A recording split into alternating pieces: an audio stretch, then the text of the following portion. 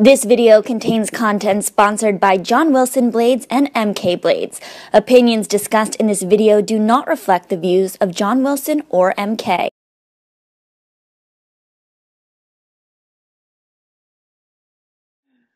Well, hello and welcome to the skating lesson. I'm Dave Leese, and I'm thrilled to welcome Olympic champion choreographer, Emmy Award winner, director of Stars on Ice, creator of Battle of the Blades, Sandra Bezic. Sandra, welcome to the skating lesson. Well, thank you. It's so great to be back. Yes. I was one of your first, I think, were. wasn't I? Way back, yes. Yes. So I'm thrilled to be back. I was actually remembering when I met you. I had done an interview with you. And I was standing online to get a credential at Skate America when I was in college. I didn't even say anything, and you came up and you said, "Well, I know who you are." And I was like, "How did she know?" So funny. Well, yeah. This is a very exciting time. For those of you who don't know, Sandra is actually choreographing a show in Virginia. So tell people what you've been up to, because I know last year you worked with Nexus on their program. Yeah. You worked with Luba. Well, a little bit, yeah. I was fairy godmother. I just, sort of popped in and out, yeah. You worked with Luba and Dylan this year on their program. With David Wilson, yes. And now you're doing a tank show. Are you getting back into the choreography bug? Are we going to see you? Well, never say never, right? Yep. How do I answer this? I love to do new things, and I love to work. It's as simple as that. And if something comes along and the timing's right, I say yes. I say yes way more than I say no. And the tank show actually has been a real experience. Last year we launched it. It's at Williamsburg Busch Gardens in Williamsburg. And the reason why I did it in the first place was because it was a chance to reunite with lighting designer Ken Billington, with whom we did Boitano Vit, Stars on Ice for a whole bunch of years. And he's an old and dear friend, and I love working with him. We hadn't worked together in 15 years, and he was a lighting designer. So I thought, wow, this, and also I'd never done a tank show before. I'd performed in them, but I'd never made one before. And this is a storyline, 25-minute Christmas story. And so I really felt challenged by it. And last year we opened and it was a challenge. It's an outdoor venue. It seats 5,000 people. This ice surface is, essentially 40 by 60, sort of that kind of pad. And last year we kind of felt like it was successful last year, but we felt we weren't finished. And when we went back to do it again this year, because it's going to run for a couple of years, we completed it. And I just, I really, really enjoyed it. And what's exciting for me is that it seats 5,000 people. It's an outdoor venue. It seats 5,000 people. The park, the theme park, is packed for their Christmas town right through to the New Year. And they start out with weekends of 3 show days, 3 or 4 shows a day, and in the evening. And then around Christmas holidays, they do the whole run every day. And so we're getting, 10, 12, 15,000 people through to watch that show every day.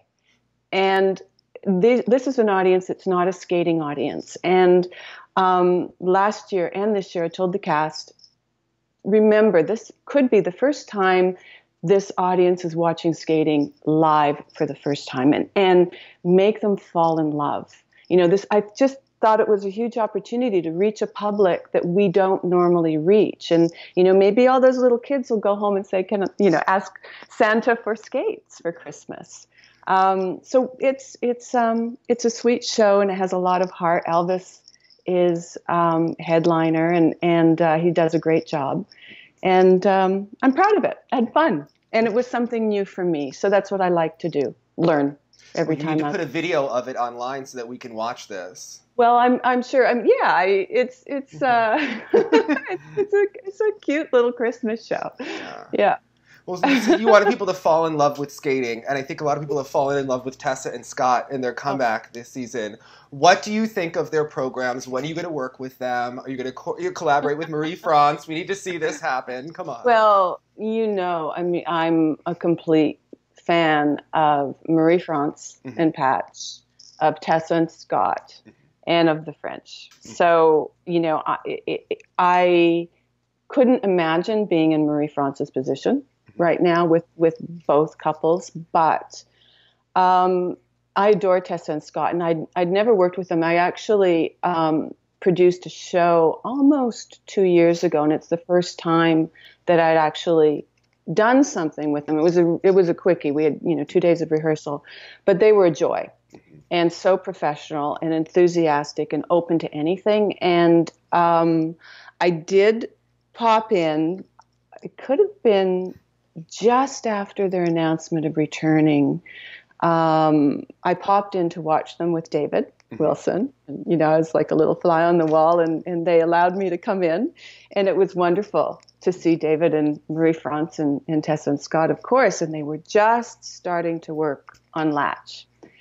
And I so admire their approach from now, how they've set their goals and how they're treating this year and next, and that it's a real journey and an exploration.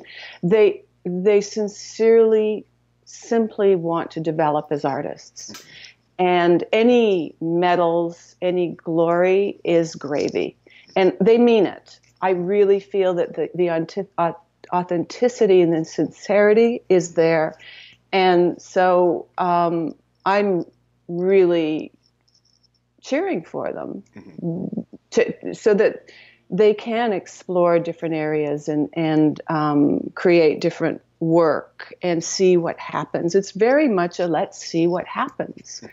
And I think they are pushing themselves. I love their new pieces. I think there's room to grow. You've already seen, from Skate Canada to NHK, the development, particularly in their free program. And it has a rawness. It's so clean and beautiful and perfect, and yet there's a raw aspect to it, to them now, that their hearts are really exposed. And I love it. I love it. I really like the first piece in particular that they use. And Charlie White loves both pieces, but didn't know if they go together. What do you think of that? Do you follow the story and the cohesiveness? I think it's such a change to have lyrics come in late. I always wonder because like it. You do. Okay. I do, because it's unexpected, and there are these sort of the progression of the relationship, and it hits you. And yet, actually, I'm going to contradict myself, because it also the lyrics just kind of move in and take it to the next emotional level of intensity. Okay. And I like it. It works for me. Yeah. It does. I'm very in love with the first piece of music. I mean, I really like the program in general. The first piece of music to me is just so strong, because you do see a different movement that we never saw from them before. And it feels deeper. It's way deeper. I mean, they were so pristine as competitors. And there was a shield. Porcelain. There's porcelain. They were porcelain.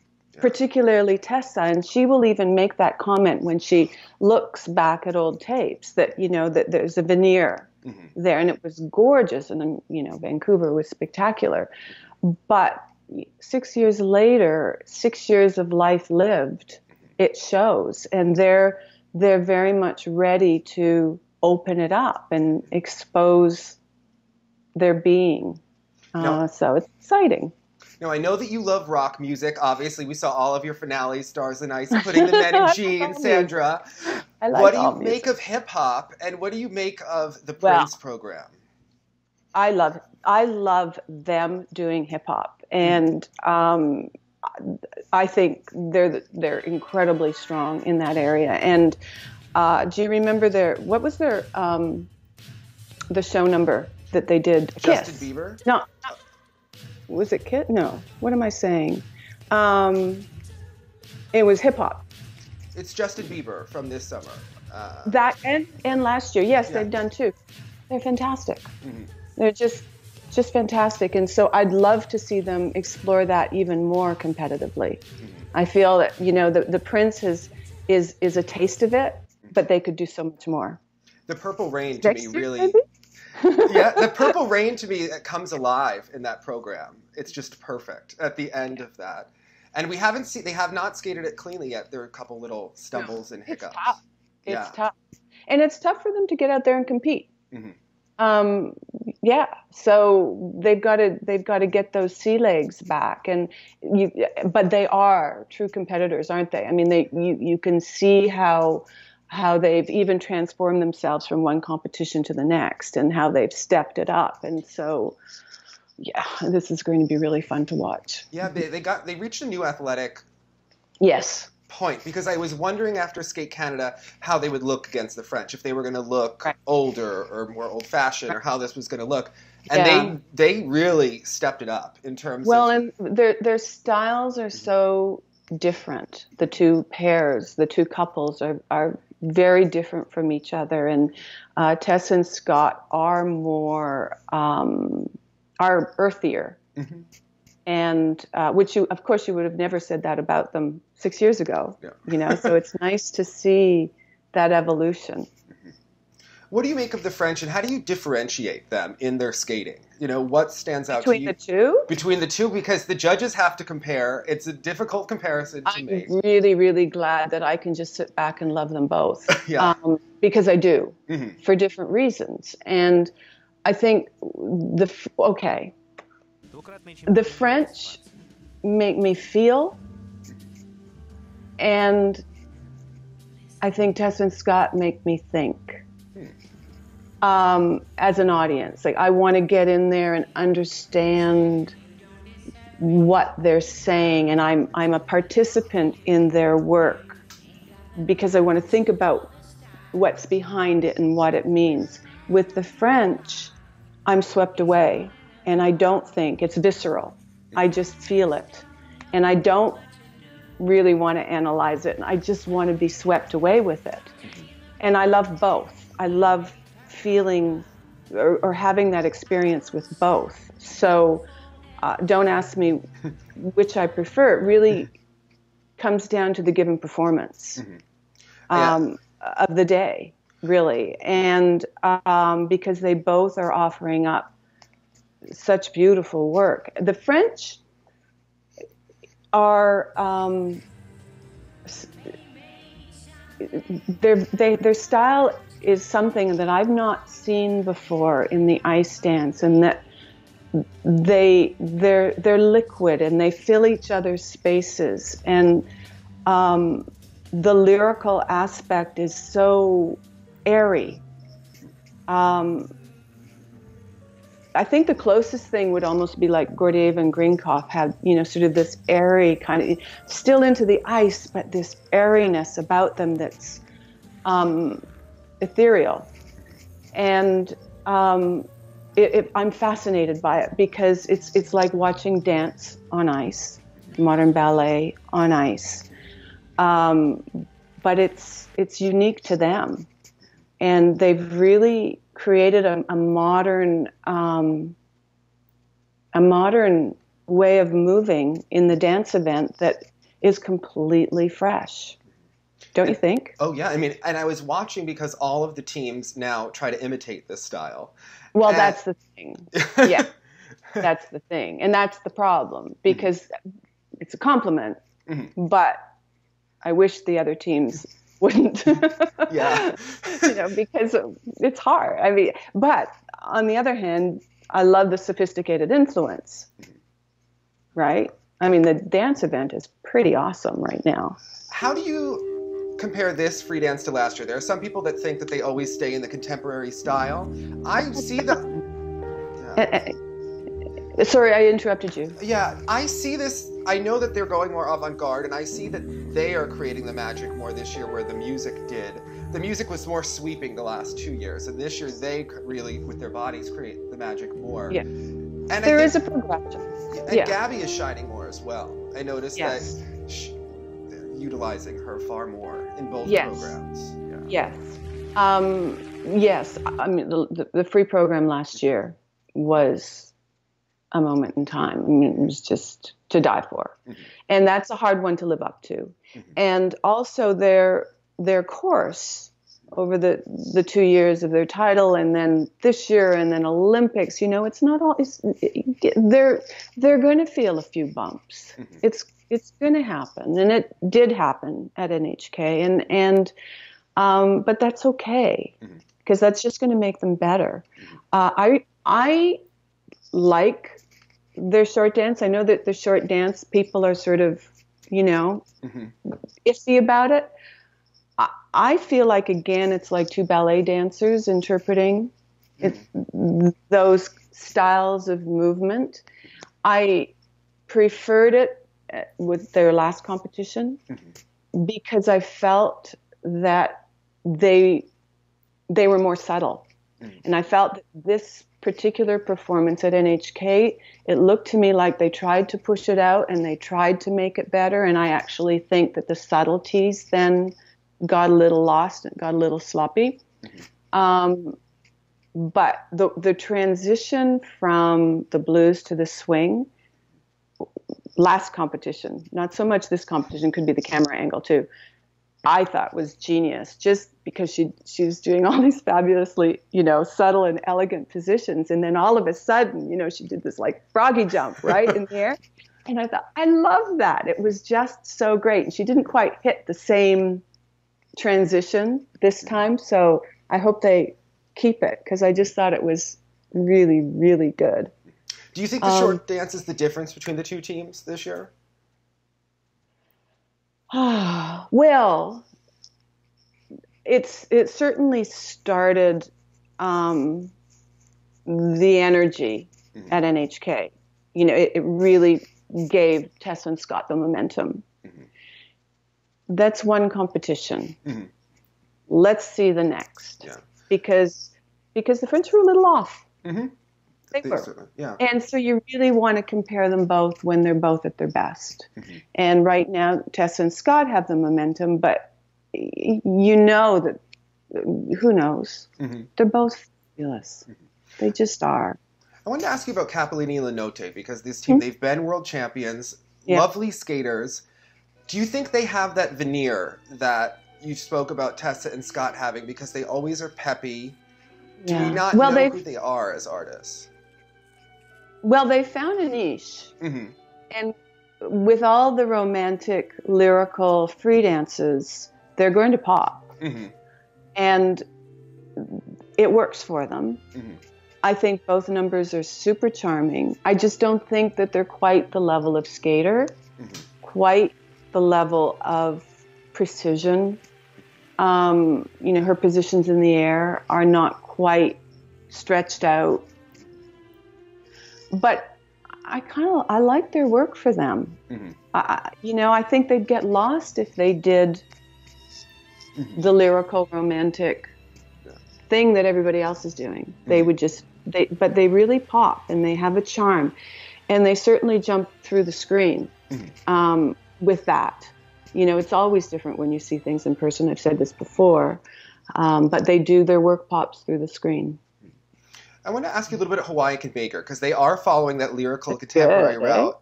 But they really seem to be maturing as a team. I thought this weekend that they, to me, I thought they were at a plateau last season. I thought they were at a bit of a crisis in terms of identity of where they were going to go, because we had seen them do a similar vehicle. And to me, they looked way more senior. I saw the future for them. I agree with you. Holy knees. Yes. He's got knees. Well, they both do. I really like them. I like them. I liked the abandon and the aggressiveness. They have the challenge of being almost the same height, which is what it is. But they work really well together, and I like their work. I thoroughly enjoyed them. Yeah, and she has some serious deep edges going on in their patterns, so I liked that. I noticed. Too. Oh, and they really, they just, it's like, ooh, I want to go on that ride. Well, let's talk talk about your discipline, because you're so known as a choreographer, but you were quite the pair skater. And let's... Please. Nobody Google. How happy are you that you didn't have to do throw quads? I mean... Oof. Well, throw it. Yeah. No. I mean, hey, I'm, 5 inches too tall for any of that, but and not to mention the weight. Well, Megan and Eric are extraordinary, and they've taken full advantage of the system and made it work for their taste, their drive, what they are, what she stands for, and they've pushed pair skating to this place that I just can't imagine. I just can't imagine it. Their performance last year at Worlds, just with technically, and then the passion behind it was something that I'll just never forget. And they've made it work for themselves. And she's, they don't. I mean, I think he, with another girl, could be way more lyrical. But that's not what they are, and all the power to them for being who they are. And I just admire their personal strength and ability to compete. Now, NHK wasn't a good week for them. Yeah. So what? Yeah, she posted a lot that, personal life, things have been going on the last couple of weeks. And I noticed that the programs seem tense, and I've seen the programs in person. And to me, the one thing I notice about Megan and Eric is that, because people always comment that they don't match, but in person, there's a real strength to them in their skating, in the positions, in the power that you don't necessarily see from some of the other teams. And that's one thing that doesn't come across for them on TV. On camera. No, you're right. You are absolutely right there. Because when they do those side-by-side Lutzes in person, it's with a ton of speed, a ton of power, and it's lost on the camera. It's overwhelming to watch. And then as soon as, little mistakes happen, just like with everyone else, you see weaknesses. But that's with everybody. As soon as something happens, they can't be perfect all the time. And they, quite frankly, they're going to be looking at Grand Prix and Worlds. This is early in their season, and to me it was just a blip. I mean, they've chosen a direction, and it works for them. Would I like to see them match more? Of course. But last year at Worlds, when they are on, they have when they're on, really works. In some of their performances, think about Skate Canada last year, Worlds, Worlds the year before. They have a freedom when they're at their best, confident. Right. And people criticize skaters for not trying to be versatile, for not trying, and they have tried to do something more romantic and lyrical in their free this year. They probably will go back to what is more comfortable for them for next year. All the power to them for trying, and for pushing that direction. It's not, to me, I preferred the program last year, but again, you can't do the same thing every time. So yeah, I respect their choices. I just do. And she, to me, is just. Yeah. That is. Yeah. I remember going to Canadian Championships, and I was, for some reason, I was the one who got to give them their flowers or their medals or something in the ceremony. And just the light, and they weren't on the top of the podium, or maybe I can't even remember which level they were on the podium, but her eyes were just so filled with excitement and drive and desire. That was like, holy, that girl, they're going to win stuff. And sure enough, they have. And, it's pretty amazing. Well, let's talk a little about Peng and Jin from China, because this is Yes. an incredible story. The Chinese Yeah. powers that be switching them. They're cute though, huh? They're cute, and the thing that amazes me about the Chinese is that, you know, in the US, we have teams that are in their third year, and we're still calling them new teams. This team's been together less than a year. They're already competing for Grand Prix titles. Is this the fact that they're in the same system with the same technique that they can just kind of Switch up. Yes. I mean, America doesn't have that history and that kind of surrounding, right? Those centers to produce like that, and you know they're all cut from the same cloth, so they can switch around. I still think it's going to take years for any team to become a true pair. Yes, they might be able to do the tricks overnight and that sort of thing, but to really gel and to gel as competitors, because you know it's one thing to just skate with someone else; it's another thing to compete, holding hands with somebody new, and it's very rare that a pair can just step in and just be that. You know, I think it takes years to develop a partnership. But I love their short program. And that was super cute. And, you know, they seem very young to me and filled with potential. I think the long is really interesting what David did by having them do the double axels on almost like doing the twizzles in the other direction. And then, and he chose that he wanted the focus on the man in the free, and that he chose the male singing, the Umbrellas of Cherbourg. And I really like the detail in that program. It's unexpected. Oh yeah, and you know, with David, I mean, I'm a super fan with David, and worked with him once this year, and I mean, David's always been brilliant. I feel like he's hitting even a higher level. Like I think he's outdoing himself now with really great work, and it was so much fun working with him with Lubov and Dylan. It was just we're kind of two peas in a pod, and we can bounce off each other really well. But his work is really, really beautiful, and with Have, so clever, so thought out to a whole new level. Would Javi be the star of your tour? If you had to pick one man, Sandra. Well, you know what? If I had to pick one man, well, you know, I'd take Javi, I'd take Yuzu, I'd take Patrick, like, you know, just, and then what I always love to do in the tours is make a show or numbers specific to the talent we had to work with. So, you know, and find vehicles specific to them. That was what was so much fun, was, you know, doing something specific to Kurt, doing something specific for Christy, and so on.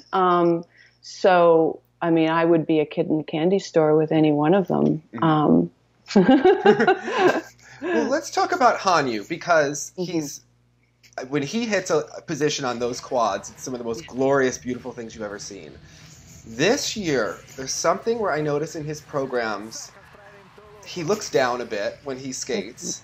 And because Prince is bringing him out of the shell, I think that the program has room to grow still. I don't see Prince yet when I watch. What I like about Yuzu, I mean, aside from the extraordinary jumps, is he has a sense of theater. And he knows how to work it. And he has a casualness about him that is, I think, really compelling. And yet, on a bad day, it can get sloppy. You know, there's a fine line between casual and sloppy. And on a good day, you just kind of stand back and you go, oh my goodness, because it's effortless. I think the short program has room to grow. I think the free program is high risk, because when you go for something lyrical like that, that's just, you know, music driven, movement driven, and you can't afford to make mistakes. And so it is something new for him to experiment with. But I saw him at the cricket club the other day doing the short program, and the quad loop, and just and just the sense of style. He has a sense of style and a sense of theater, and he brings something, I think, uniquely his own to the stage. The casualness that he does those triple axels is out of control. But even the moves and the focus and the thing that just his way is pretty compelling. You can't take your eyes off him. The one thing I miss in this free program, you talk about that theater, is that he ended with the footwork last year and that warrior machismo look that he gave at the end. And with the programs, because they're doing 4 quads, are they? Right. I know. It starts to look a little empty. But you see, I think this year they're all out there just trying to get the quads. This is the quad year. Let's get them under our belt, and then next year, I bet they all go back to more detail in the program. Maybe back off on the high risk elements. I don't know, but I think this is the year. All the guys are focusing. Pretty much all the guys are focusing on getting those extra quads in. And there's always a trade-off, isn't there? I mean, if you're going for the quads and you don't have them all under your belt in a performance, you have to give up on performance. You have to give up on choreography, and that's the trade-off, and that's a coaching strategy. And I don't see another way around it. If that's what you're pushing yourself to learn. I think with Nathan, I notice really this problem. Absolutely. It's tunnel vision. I want to land these jumps. Yes. But we all know what Nathan is capable of. And what is he, 17? Yeah. He's got so much time to grow as an artist. Now is the time for him to really anchor those jumps so that they do become as consistent as possible. And then, watch out. Yeah, the funny thing about Nathan is that he rose to the scene as a young kid who was winning everything, but he had this performance quality then that I think will come out again later. Absolutely. That they have to tap in. Yeah. They have to make the jumps, or I don't know if they have to. They've chosen to make the jumps the focal point this year, and I respect that choice. We know he can perform. We know he can skate. It's not all happening quite yet, but it's going to happen in a year or two, and he's going to be pretty significant. Now, what do you make of Jason Brown? Obviously, he had a hiccup here. This was not his best competition after some very strong ones. It was a little bit surprising, but I haven't seen all his work this year. Because I've been in my own other life. So I haven't seen everybody in all the competitions. I'm not a real skating geek like you. So I haven't seen all his work, and I'm not even going to comment on NHK because it just wasn't a good time for him. Yeah. And I'm a fan. I know that he had a rough season last year with injuries, correct? So let's just give him some time to get his sea legs. Yeah, he was skated very, very well at Skate America. You can see it, Yeah, and it was just, he was almost going to make the final. It was just surprising to see him finish. Jason usually makes maybe one mistake or two. It was just unusual, bad kind of freak thing, hopefully, for him. But, so much is asked of them now that I'm no longer surprised at several mistakes. Years ago, one or two mistakes was like horrifying. Now, look what's asked of them, and they have so many competitions. They have to peak so many times in the year that it's impossible, really, to sustain that level, especially when you're working new tricks, new jumps, learning new skills, and trying, doing the mental count of all the points. So it's a lot's asked of these skaters. I want to ask you your opinion on the under rotation calls, because the rule was originally written that it was a quarter or more, and you would get the carat, or if a half turn or more, you'd get the double. But now the rule, it seems like the interpretation of the rule is anything, any hook on the jump gets that carat. And with Mirai, Tom Zakrajcek said to her when she got off the ice that this was your strongest free program this year. And I think 4 triples were called under-rotated in that performance. And I was wondering, have they gotten too microscopic, too... That's pretty microscopic. I thought she had a great performance. Yeah. And, oh, gosh, what a heartbreaking piece of music, eh? Mm-hmm. Her free program. I mean, I liked, again, it's David. I liked the choice a lot because it was really putting her heart out there for, to either get trampled on or... Yes. And it just made her so vulnerable, and I really liked that. And she had a great skate, and yes, I just think that sometimes when we get so caught up in the minutia that we lose the bigger picture, and that's my frustration with the judging and the system and all of that stuff is that it's so difficult for the skaters to keep the minutia in mind, have that performance, give that performance that transcends, and survive it. And I think by penalizing Mirai's performance, for example, you kind of, you lose heart. Like, how much more do you have to do? Yeah, okay, it's got to, it's just like, To me, she had the moment, and she had a moment. She created a moment. And any of us who have watched her over the years, have lived through the roller coaster of moments, up and down with her, and she wasn't then rewarded for the moment, and I feel that the moment should count more. I do, and even with minor mistakes, because it is a performance sport. And yes, I know you have to judge it, but there is that, I've said it before, that magic moment that needs to count. It needs to count. That's why the public loved figure skating in the first place. Because I saw 2 girls that finished ahead of her, and both are good skaters, but they didn't have the magic, they didn't have the performance quality, the extension, the things that are supposed to count in skating. Or even the thought behind the program. Yeah. But I like what David... That's got to count for something. Yeah. I mean, Mirai had almost an old school program with the spiral at the end. It was choreographed to the music. The little things, Yeah. So, yeah. What did you make of Anna Pogorelaya, who won here? She's lovely.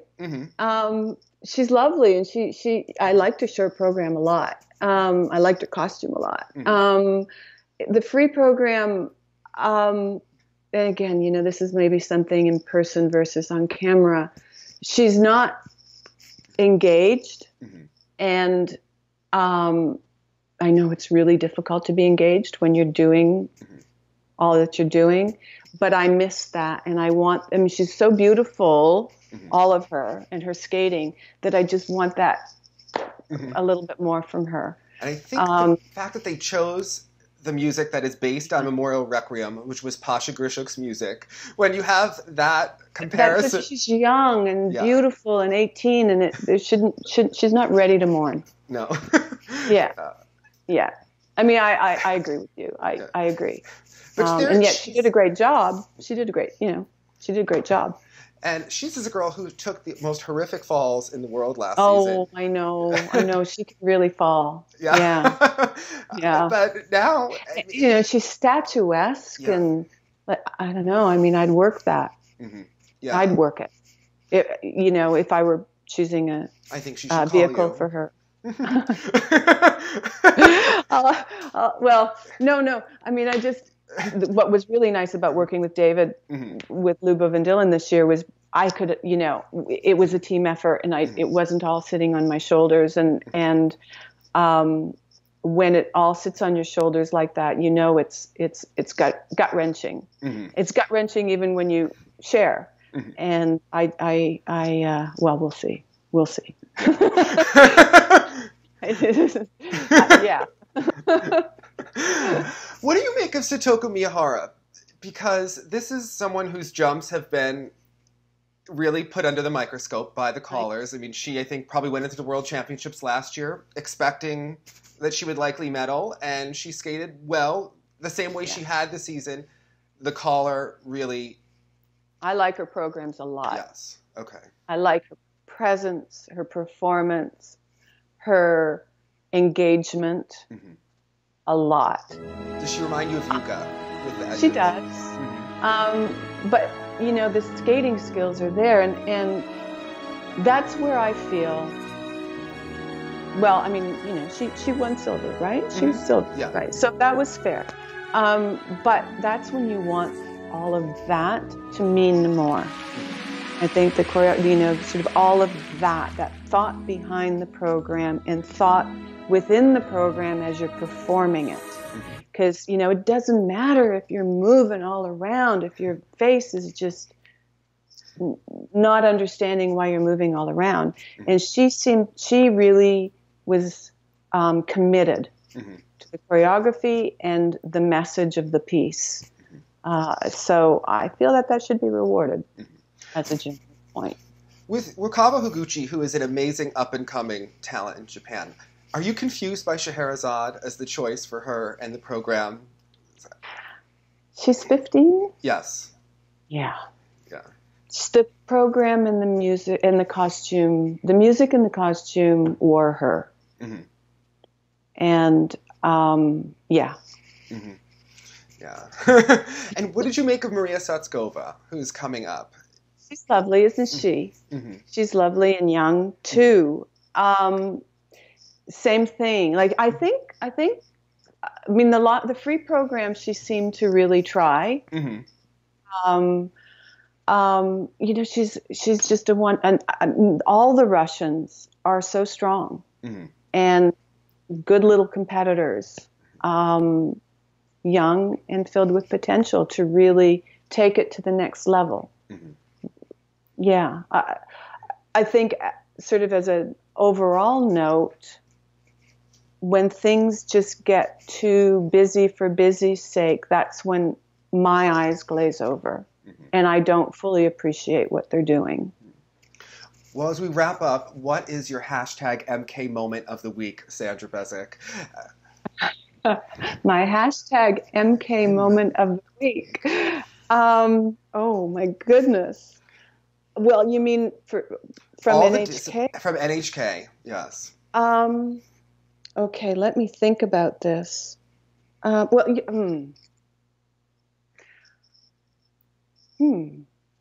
Well, I mean, the Tessa and Scott are the obvious. Mm-hmm.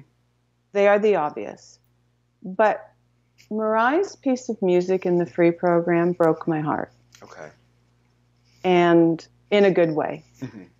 And I admired her push through that. Because I think that was a really personal journey for her. And I admired that. So how's that? I agree. And because Tessa and Scott are the obvious, I'm going to go with Mirai and Karen Chen doing old school spiral sequences in their free skate because... Oh, yes. Yeah, I know. Can I say something about... I really wish there was a rule that you could only grab your blade a couple times in a program. Mm-hmm. 2, maybe? I don't get it. Okay. Do you have any other rules you would like to instate? Oh, I got a gazillion rules for everybody else and none for me. Yeah. I would like to ban the song Feeling Good, especially with the blues this year. I am not feeling good anymore. When I hear this, I am done. Oh, I am just... I know. But, like, as a choreographer, you just want to keep... Like, I mean, I've made comments about Carmen before, but, give me Carmen 100 times and I'll try and choreograph it 100 different ways, right? Mm-hmm. It's just Got to get it right. Keep on going back at it. Well, of course you love Carmen. That was your moment, Sandra, that TV special. So, well, thank you so much for coming on the Skating Listen. Thank this you is so so enjoyable. much. It's nice to see you again. Yes. And have a great season. Yes. Yes, and happy holidays. And yeah, I enjoy your work. You guys are great. Really, really great. Oh, thank you so much. And good luck. Yes. All right. Bye, Sandra. Okay, bye. Bye.